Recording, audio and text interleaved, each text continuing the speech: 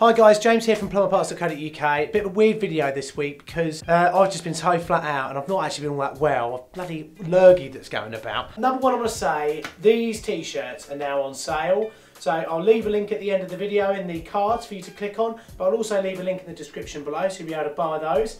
They're on sale now. They come with a lovely special silver plumber sticker that you can put in your toolbox or on your van or wherever you like, even around your willy, it's up to you. So this video today isn't really about anything in particular. It's more just you guys following us while I take this awful old tank out that's got a compromised coil. And for you apprentices as well, it's a good opportunity for us to have a look at this system in particular and just look at it and say, what is this, what is that, how you trace out a heating system and all the components that are on it, and how you learn about what bits you need to work on, that sort of thing. I hope you like it basically. So it's not sort of normal plumber parts one. I think mainly because this is quite a difficult job to do. It's not an easy changeover, and therefore, you know, if I started trying to film it real close up and everything, it probably wouldn't go so well. But anyway, follow us on Instagram. In fact, I'm going to Instagram story you guys right now, okay? So you can follow us on Instagram. I'm Instagramming you lot.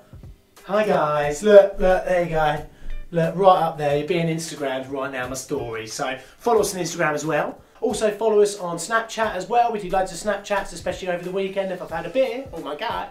And also follow us on Facebook and Twitter as well. And just keep up with all the Plum Proud photos. That's another thing I want to tell you about very quickly actually, is we're doing this thing called Plum Proud, and it's alongside the plumbing disasters. So if you fitted anything that you're really proud of, send it over to us and I'll happily share it with all the followers that we have. And also if you're an apprentice and you've done a frame at college that you're proud of, or any work whatsoever, then send it over. I love to see all your work. And when you do send it, just tag us at Plumber Parts and put the hashtag in Plum Proud. Okay? So let's get on with this job and I'll see you soon. Remember everybody, to hold tight. Let's go a bit handheld for this. Let's identify what we've actually got on this tank itself first. So the tank is a vented indirect tank. That means that we've got a big tank in the loft, a feed tank, a cold water pipe that is coming down at the back here that, as you can see, I've already disconnected. That's in 28mm, and what we've done, the valve up on the outlet of the tank, which hasn't been used in ages, would you believe held? Mental, isn't it? But what I might do is I'm probably going to pop on a 28mm lever valve on there, just down here, so if anyone else turns up, they can just shut that off there and they know they haven't got any more problems. But we've got a 28mm hot out, then we've got hot off to the taps. There must be a hot here that is not pumped, because just out of shot down there, they've got a salamander pump here that is pumping all of the hot water and all of the cold water. What happens is the feed for the pump comes out of this side here on this surrey flange. So the hot water side of things, we've got, this is our feed pipe that comes out of our surrey flange, goes into our pump, it gets pumped out and comes up this pipe here, all the way across to there. Then that pipe goes off here and then out off to the system. Now there seems to be this sort of weird balancing valve that comes back here. I can only think that that's there if the pump fails and you can still then supply water off to the system later on. So that's probably a good thing to have there. Down here on the side of the tank, we've got our heating system coil. I've popped a lever valve on here because when I do these jobs, when I put new tanks in, I'll put a lever valve on the flow from the heating system and the return. So if there's ever a problem afterwards, the next engineer, all they need to do is just pop those two lever valves off, and it means you don't have to drain the whole heating system out when you come back. It's just little things like that, okay? A lever valve's gonna cost you 3 or 4 quid, but it could cost you hours in call out time and mucking up your diary later on if you don't fit them. So I always recommend you do that. So our hot water from our heating system comes around here, goes into a coil that then transfers its heat into the hot water that you're going to wash in. And remember, those two bodies of water don't mix, and that's why we're changing this tank at the moment, is because the coil on this is compromised. We found that out a couple of weeks ago because we were doing another job here.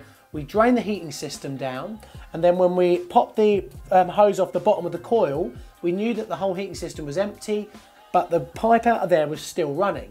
Popped up into the loft and checked that the hot water tanks and that weren't running, and guess what? They were. Which means that the feed, so this tank here, was somehow getting into the coil that we've got down there, which means you've got a compromised coil.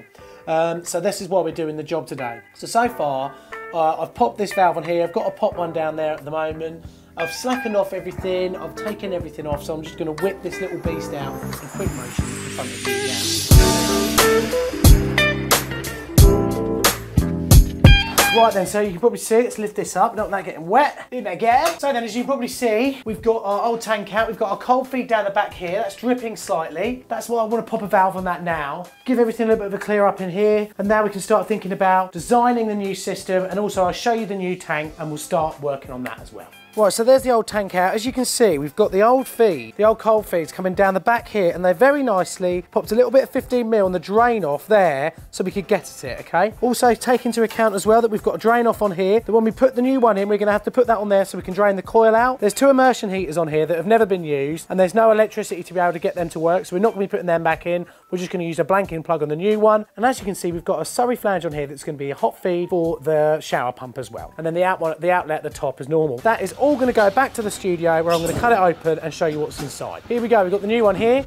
As you can see at the top, we've got a 28mm outlet just there. We've got our immersion heater that we're just going to put a blank on. How about this? It doesn't get much easier than this, does it? We've already got a flange on the side of it for our shower pump, so we don't have to worry about putting that in. Then we've got our coil flow and our coil return, like that. And then if I spin this round, and then we've got our cold feed down at the bottom there as well, which for some reason this particular manufacturer has put on the other side. Can I just say something to the manufacturers of the world of tanks? Can you please start putting your cold feed roughly around the same side like you would do with an unvented cylinder? Because having it around the back there like that causes problems, and it worries me, because if I've got a leak down there and I've put the tank in and everything, I have to drain the whole lot to get it out again. So for God's sake, can you just do that? So we've got our 28mm lever valve on there at the back. If we have any more problems, we've got control over the cold water supply. What I'm gonna do is I'm just gonna whip off this little olive off this 28mm outlet. We're just gonna pop on here like that. Do you see the way I did that? Just grab that with the grips. Just grab the olive lightly. Try and make sure your grips are almost exactly the same size as the olive when you set them up, and then give them a little wiggle and just put your weight on it, and that'll come off nice and easily. It's all about prep, this job, so I'm just going to give this a good old clean up while we can. We can get to this easily at the moment, can't we? So we might as well give it as good a clean as possible. So yeah, right, let's go and get the new tank sort of shuffled in here. So we've got the old beast laying out here. I might try and reuse this little bit. So yeah, it's a matter of just trying to take that off. I tell you, the weather out here is atrocious today. Is that going to come?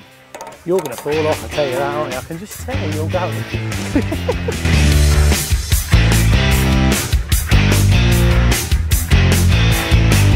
Right then, so we've roughly got the new tank in position, as you can see. So what we're going to be able to do is cut that back there. We've also got the spigot here to put on there. It's our hot water outlet.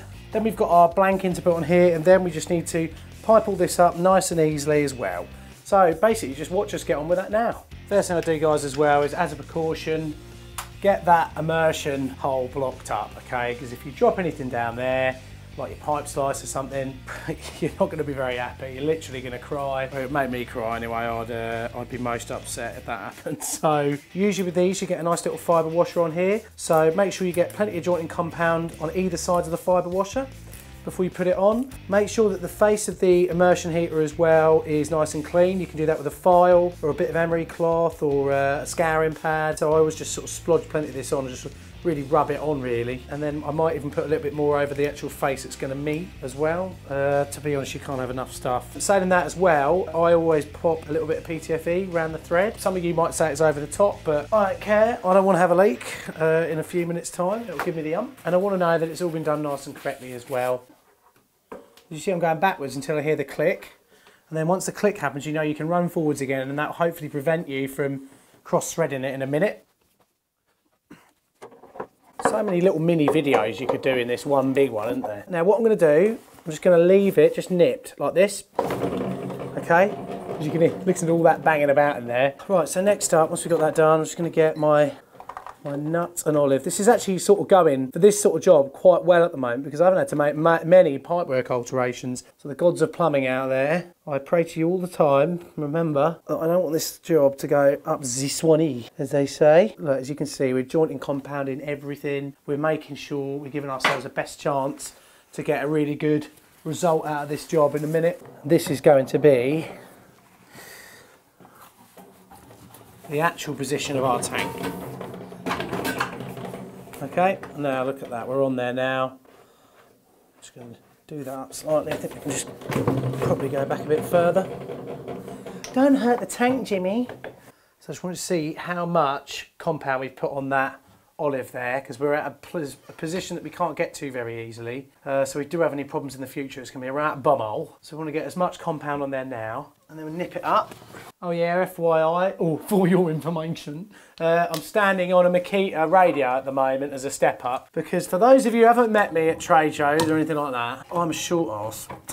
Right, and gang, now that we've got our tank in, you might have noticed just down there we've had to put a valve on the feed to the hot water side of the pump. Just a good thing to do, pop yourself a little valve on there. So what I'm going to do is now get this piped up and into here, and then we'll get all the water on. That's when we want to test for leaks at that point, before we do the actual hot water coils. And also it will give us an indication as well if, you know, the tank's been damaged in transit. Sometimes the coils can get damaged, and then, cool, I really hope not, that we have maybe another compromise between the two.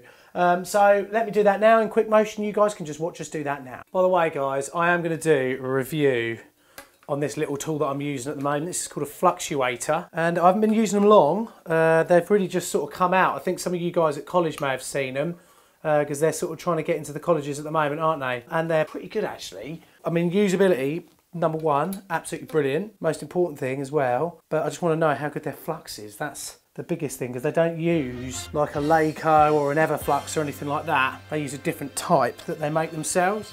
Apparently it's completely neutral. In you get your buzzer.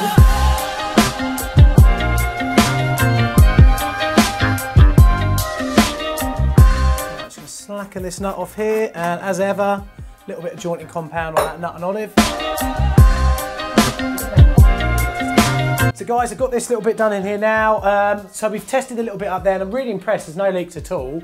I obviously put more solder in there than I would usually, because it's a new flux I haven't used much of. But no, really impressed. Nice clean solders. So looking good there. So now what we're going to do is we're going to pipe up the flow from our heating system S-plan. So that's the part of the system that we're looking at right now on the side in the diagram. And what we're doing, we're putting a little T-piece in here, and then we're going to put our automatic air vent on just here. Usually what I'd do is I'd put a valve here, then the automatic air vent, but because I've put two lever valves on the flow and return to the coil already, there's a problem with the air vent. We can just knock them two off, and the air vent will easily be sort of changed over and worked on then. So we'll just do that now, and then we'll get down as well, nice and low, and do the return as well.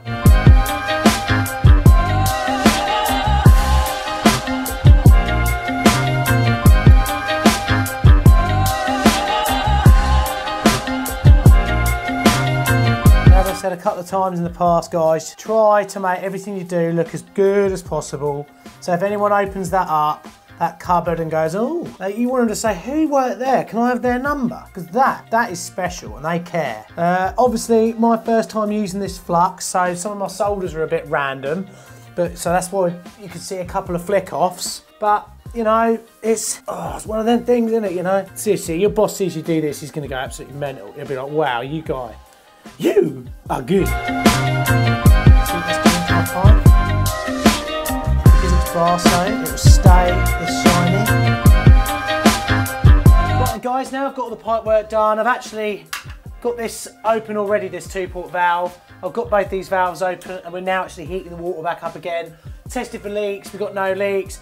Funny enough, we do have a couple of leaks on this little pump here that have been basically caused by the fact that we've been moving the pipe work when we've done the job, and that's going to be one we have to come back to, the slow weeps. So we're going to have to get some new flexies for that in 22mm and get that done. So now what I've got to do is basically, it's a nice easy job really. Get myself my wee little pen, and I'm going to fit back on my little stat. Always try and put my stat roughly halfway down. I like to put it just, oh bloody hell, that pipe's hot. I like to put my bat just down there, and I'm just going to draw around that quickly, like so. I put mine halfway down purely because then it will get a nice accurate reading, or as accurate as it possibly can, of what our coil output is. So I'm just going to pop that in there now. I'll put that in, I'll see you in a sec. So then guys, the whole job's done. I'm absolutely chuffed with how it's all gone, and also found out along the way that Chris, my customer, is a filthy old git. He is going to kill me for that. Man, I'm so sorry. By the way, Chris is the guy who helps me do all the work on the website, so he's definitely going to see this. I've got to say, mate, you might be a dirty old git, but you do have impeccable taste, I'll give you that. But anyway, the whole job's finished now, and I'm really, really pleased with how it's all turned out. It's great that we have left this system so if there's any more problems and anyone else ever comes here, they're able to valve stuff off without having to drain the whole heating system down. They're able to isolate components that may be problems within the heating system and things like that as well. And also, we've brass sewed all our pipes up so we know that they're going to stay nice and clean as well after we've left. They're not going to tarnish for a long, long time. We've got drain offs where we need them, and we've also used that lovely new Fluxuator as well, which I'm definitely going to do a review on back in the studio when we get a sec, along with that big tank that we've taken out as well. Guys, in 2 seconds time there's going to be a link for you to buy some plumber tops, okay? There's not many of them, so get in there while you can. We're also sending them out with some quality silver plumber stickers that you can stick on all your toolboxes or on your van or whatever like that. So try to get in there, guys. It'd be really, really cool if you could buy some t-shirts and just live up the beastly love. Obviously, everyone has different ways of doing jobs and different ways of overcoming situations like this and doing this properly. This is my particular way with this particular job. If I was going to do this 3 days ago in exactly the same place, I might have done it differently. You never know. Don't see it as the be all and end all. Just see it as an indicative, you just looking over my shoulder as I did the job, and also hopefully giving you a few diagrams along the way so you can understand when you see something laid out schematically on a flat bit of paper, you can now actually see it, what it's like when it's just a jumbled mess of pipes and wires. If you need any more help, any more information, please let us know. Comment and like. Follow us on Instagram. Please follow us on Snapchat as well. Follow us on Facebook and Twitter too, and send us in your plum proud photos. Hashtag plum proud and then tag @plumberparts. Then I'll see it, and if I think it's good enough, or if I love it, or if, you know, if I haven't got hangover that day, I might share it, you never know. We are going to start rolling out prizes for that soon. I just want to build up all these photos first, so that'd be really cool. So anyway, thanks ever so much for watching, guys, and remember to hold tight. See you later.